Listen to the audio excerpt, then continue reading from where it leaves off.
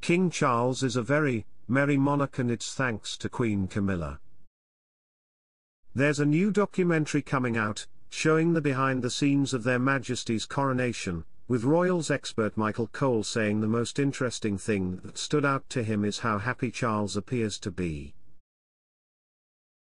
Welcome to Royal Pancakes.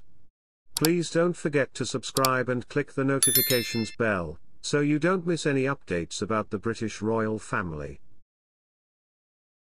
King Charles is nearing the end of his first year as monarch, and he's getting rave reviews.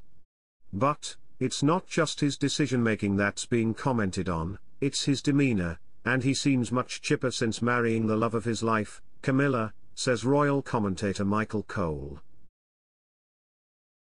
On Boxing Day, BBC One is set to premiere a documentary on Charles' accession to the throne, entitled Backstage at the Coronation. Mr. Cole appeared on GB News, saying of the programme, "What is the most interesting thing about this, and I think you'll see it if you watch, and I think it's worth a watch, is how happy the king is." He adds, "We now have a very merry monarch, and that's what happens after 18 years of happily married life, that is the big change." Charles and Camilla met in the 1980s and made it official in 2005, tying the knot in a civil ceremony. When Charles and Camilla are out and about, they act like a married couple, because that's what they are, and king and queen.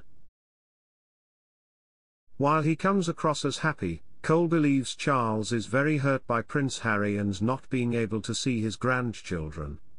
Cole's advice to Harry is to apologize and show contrition. Harry and Meghan just got back from Costa Rica, which doesn't quite say contrition, but more like contrite.